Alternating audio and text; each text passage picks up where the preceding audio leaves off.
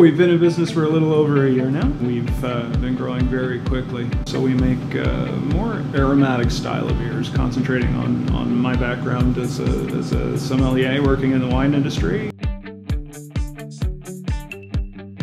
I think some of the challenges for him were getting past me to start out because you know, both of us worked full time. I still work full time. Spent 18 years working in the restaurant industry, you know, and I saw how passionate people are about food and wine and beer and all those things, you know, and this was the natural progression to something like this. We had homebrewed for years and spent a lot of time making beers and, you know, and watched the upswing in the industry and thought, hey, you know, this is something we can do, and we can do it well and provide a really cool product and do something a little different than everyone else. We've already expanded once, so yeah, and need to again before summer again this year. Yeah.